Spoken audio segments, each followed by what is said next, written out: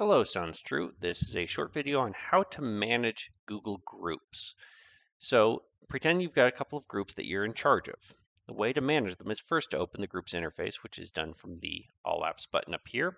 Groups, if you don't see it, just scroll down. There's more options down below, and you can actually rearrange these as you feel like you want.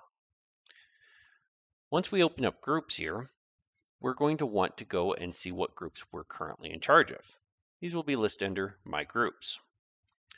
So as you can see here, I have a large number of groups that I'm in charge of.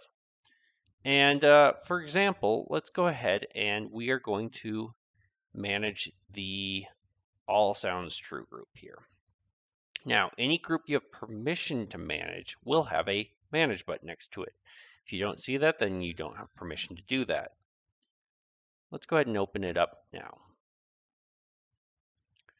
Here you'll see a list of everyone who is in the group, when they joined, what their role is, what their email address is, etc. So for example here, I see a lot of people who don't work at Sounds True anymore that can be removed. It's very easy.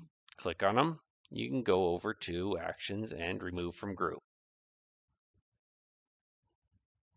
Very, very simple. To add members, you have two options on how to do this.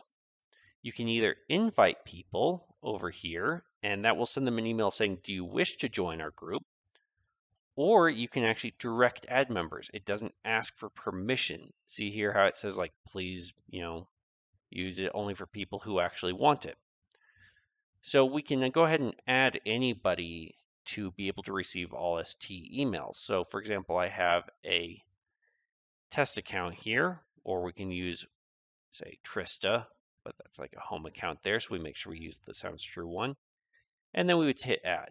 Now she's already in the group, so this isn't going to work, but it gives you the simple way of how to add people.